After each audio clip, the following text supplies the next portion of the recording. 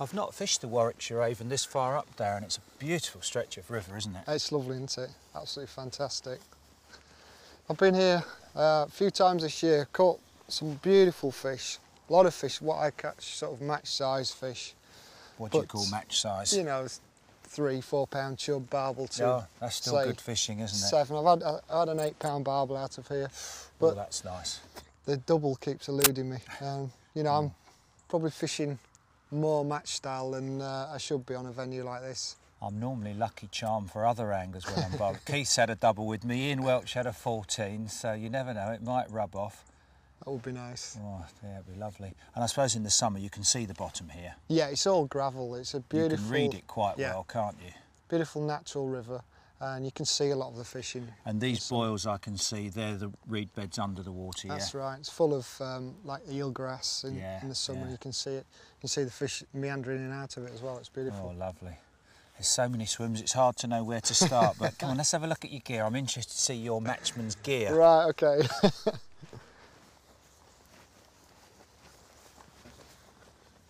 Right, now I know you matchmen aren't as sneaky as specimen anglers, so come on, let's have a look at your rig. Well, you can see there's no pole today. Yeah, I thought you were the pole doctor. I was surprised about that. Got a 1 3/4 pound barbel rod. Yeah, that's what I use, 1 3/4. Which is... But mine hasn't got my name on it, that's no, posh. There you go, see. No, I've caught a few fish on it, it feels lovely looking right. rod. And 10 pound main line. And what you I've got... sneak! I've been out-specied here. Well, it's... Oh, that is very sneaky. It's probably a bit more specimen orientated. Yeah, you've even camoed your lead.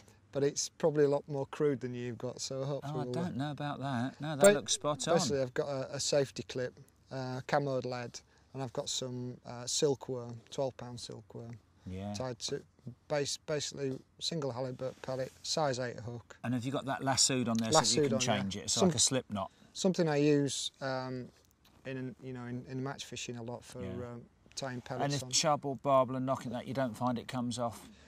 No, not really. Oh, but good. What I find is that goes in the water and the pellet will just slightly expand and it just really fixes it in position. Yeah, that's good. Yeah, so that's good.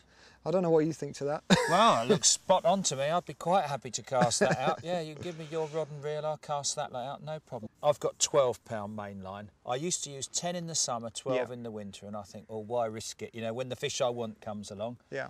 I can out-sneak you on the lead. Look at that. Yeah. I don't know if you can see that at home, but that's little mussel shell. Fantastic. Camoed. Very camouflaged. Quite heavy. And I've just been experimenting with this. Look, it's nice, isn't it? A little paternoster rig. Notice yours is running. Yeah, so it's running. I like a running. I like all the little indications from the chublets and the little dace and that. I like to know everything that's going on. Right. Just a buffer bead, safety bead to protect the swivel, ring swivel. And as I say, I think when you've got a bit more flow on, that'll help me keep position a bit better by normal running lead. Yeah. And then I've got strip tees, slightly shorter hook length than yours. Yeah. But with two of my favourite ellipse pellets. Yeah. Barbel, absolutely love them. Yeah. Size 8 hook. A nice super glue mine, which is a bit more fiddly than yours, but they stay on. I could catch several barbel on that rig. So it all sounds good in theory. We better go and put it in practice. Okay. But if you want to swap rods, I'd be more than happy.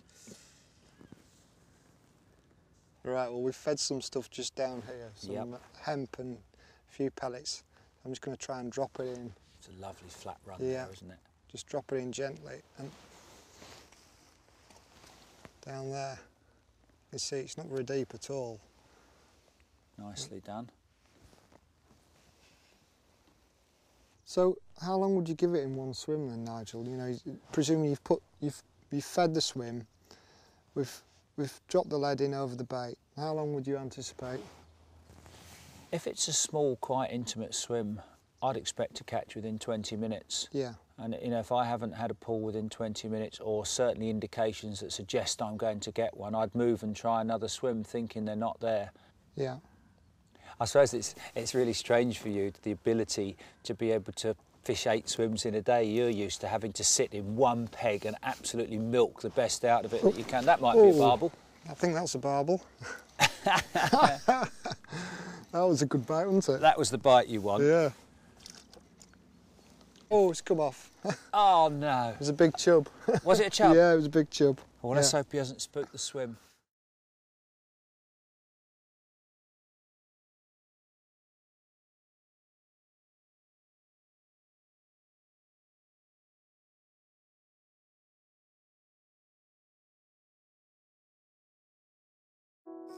That might be a barbel as well, Darren.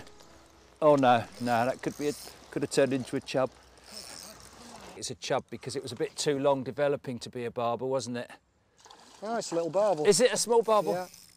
He's having a dink, isn't he? Yeah. God, listen to that drag. Yeah, it's only a little one, but it's here. That probably was 15, 20 minutes, wasn't it? Yeah. I'll tell you what, if that's a little one, I'd like to catch one of your doubles. They pull a bit, don't they? Yeah, they do. Come on, mister. There you go. Oh, brilliant. Thank you, Darren. You're welcome. It's not often I get an angler of your calibre doing the netting for me. Thank you very much, sir. That is gorgeous. Pristine barbel. Oh, Absolutely yeah. pristine, look. Nice one. The other added advantage with the rod tip you're using as well is you get a better bite on your finger as well, don't you? Oh, you often feel it on your finger without seeing anything on the rod top. Yeah. You don't feel it like that, do you? No. You know, and what do you then do? Whee! That looks a bigger one. Yeah. Go on, Darren. Come on down, birthday boy. I'm going to get mine out the way, Darren. Now again, how long had that been in? 5 minutes? Yeah, not long. This is a big fish. I like carp fishing. I like being in a bivvy in your sleeping bag, hearing the buzzer and getting out your sleeping bag. But you can't beat holding the rod, feeling the bite. That's right. Oh, this is a nice fish. Oh, it's lovely, Darren. Look at that. This line's twisted over. I think it is wrapped round it because you've got quite a long hook link. Yeah, it is wrapped around. It looks like it's foul hook, but it's not. It's just wrapped round. But that's a cracking fish, and I'm going to net him all the same. We don't mind lassoing him at the death. Darren, that is a clonker. Yeah, that's a nice fish. We better weigh that, mate.